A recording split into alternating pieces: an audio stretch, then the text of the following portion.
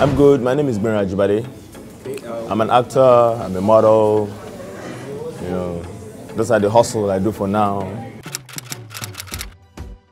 Officially, tinsel was like my first. Apparently, I never knew I was going to act, you know, but modeling eventually got me into acting. And at the end of the day, I found out that they all fall under the same umbrella, you know, so tinsel was the first, and after then, boom, boom, boom, I've started doing stuff. Modeling for me professionally was from 2005, professionally. But before then, which was actually when I discovered my passion for modeling, was at some Mr. Campus, because I grew up in Gbenro State, you know, so I had this clique of friends where we were given courses we never liked. So we were like, we'll never go to class, we'll never do any of the assessment tests, we'll just come to the exam hall and we'll try to make sure that we won't have a carryover on that course. You know, so we'll just read like 2 or 3 days before the exam, cram everything inside the head, hold the head like that, you know, go and write the exam. You know, I will still pass. So we just wanted to prove a point that yes, we would pass, but we don't like what you give us. So we're never in class. I never knew my classmates up until final year, second semester. Yes. You know, so my fellow friends, I need to represent, like, for us, we're like, okay, we don't catch academic level, that's academic stuff, you know, so more entertainment. Now have fun now, guy, reach to the worry, now go represent us from Mr. Campus now, so that we'll go there everywhere. And like me, on that stage, oh no. You know, like that, they try to convince me, you know, they try to pet me, they're telling me that, you know what, to show you how much we're interested in you representing us, we'll take care of you from today, you're our king. Imagine your friends that you drink with, your friends that you eat with, they start washing my clothes. You know, there's something, I don't know if you know about injury time in school. When, no matter how rich you are, there'll just be one time when there will be no money, you have to manage and do stuff. Injury time, these guys were buying me food from the canteen, my friends, like even when I knew they were broke, you know. So I'm like, okay, if this was the only thing I could do to make them happy, let me just give it a shot. And boom. Then, and that's the interesting thing about walking on the runway. It's like stage acting. You will know if you're doing great immediately. It's a spontaneous reaction, you know. So again, I was like the only non-indigent out of the rest of the contestants, and I won. You know, so my friends took me on top of their head. Trust me, we drove to the venue. They took me on their head, and we jogged back to the school. Mr. BSU. Mr. BSU. That's Mr. Benue State University. This would be like 2004. No, 2003-ish. Coming up next on EO Now. Osasi Gudaro. Very soon to be Osasi Ajibade. Yo, watch out, Ebonylife TV.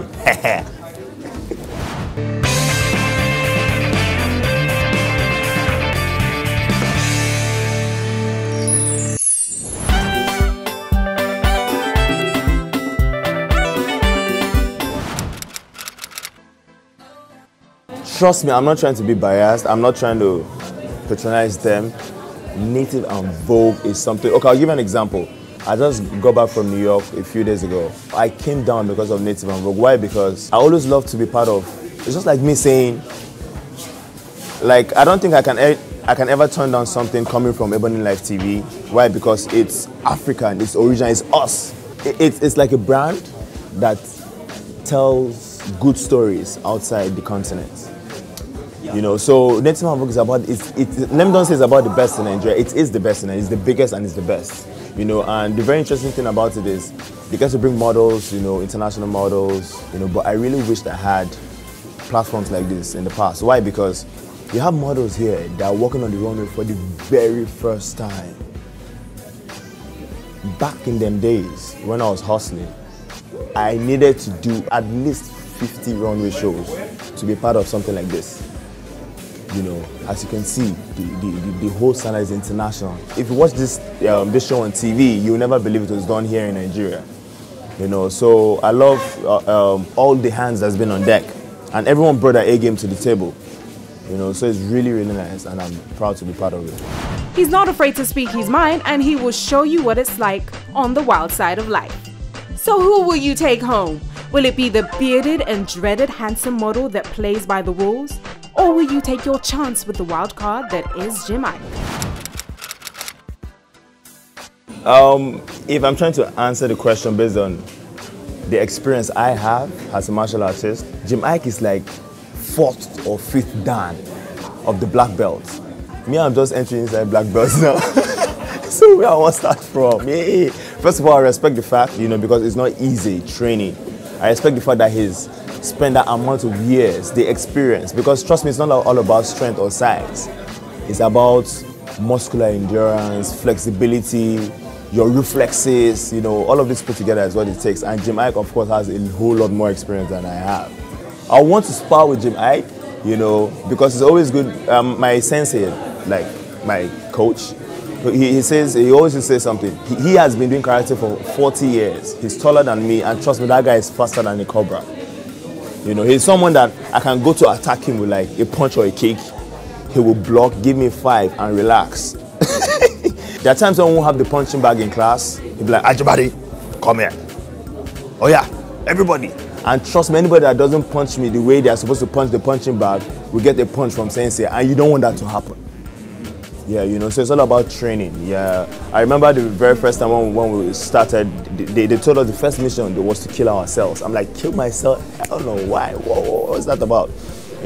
Up until I had to understand that, that's like the basic, that's like the foundation of everything, So I won't even want to try it. I just want to spar with him so that I can learn a few, but that's all.